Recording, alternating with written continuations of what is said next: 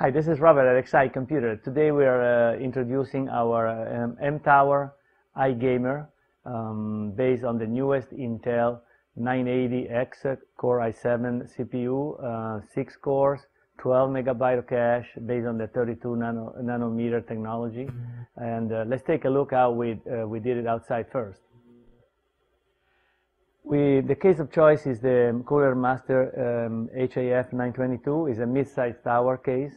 It's got on the top 2 USBs, an eSATA interface, and 2 audio in and out.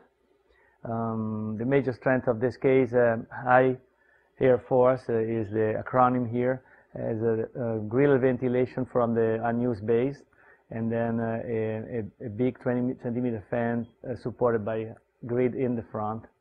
From the side we also have extra gridding, and there is a fan on the top that we can't see, but it's another 20 centimeter fan on top. We'll look at it a little later.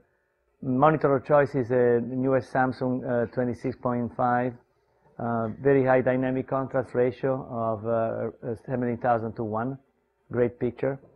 Gaming mouse and keyboard from Logitech. The G11 keyboard has illuminated keys, so you can play with low light in the ambient. And the mouse is the G5 as a modifiable ballast to enhance the dynamic of your gaming style.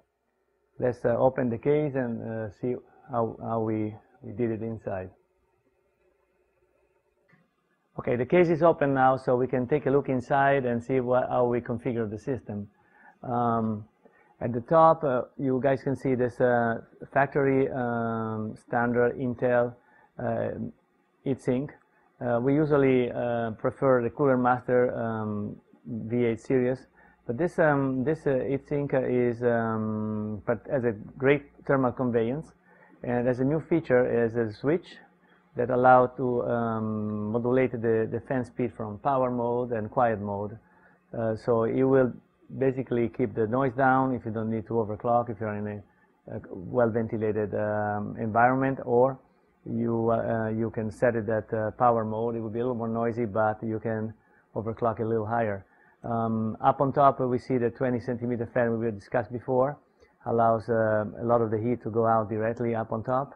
And here on the side, there's a memory cooler from Corsair, and is keeping the RAM underneath cool. For RAM, we use a 12 gigabyte of Patriot, the new G series, that has an enhanced column address select access time for better performance. On the back here, the 12 centimeter fan also keep the whole environment here cool.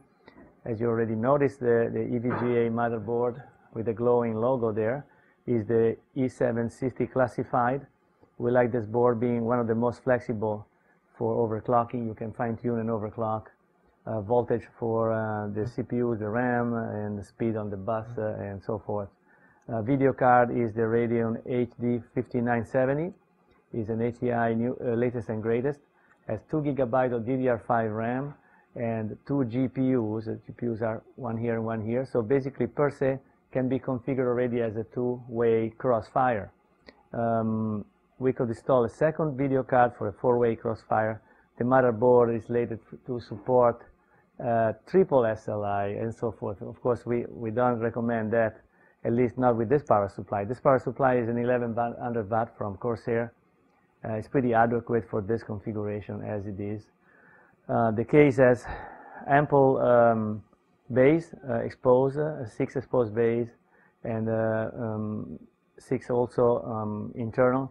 We installed on this unit 2 Velociraptor 300 gigabyte each for a net of 600 gig in RAID 0 configuration. Those drives have a 10,000 RPM SATA 2, so high performance at a moderate cost. Taking a look at the CPU-Z here, you guys can see we mildly overclocked this unit at 3.58 gigahertz. The unit is rated at 3.3 gigahertz. Overclocking at 3.5 is very conservative, but we guarantee that as a standard workload for all 6 core actives. If you guys play on a single threaded application, single core application, you can overclock it much higher, up to 4.3 gig is probably achievable. We have to guarantee our unit for professional use as well. So, and on the CPU-Z panel, you can note the 6 cores are there and the 12 threads.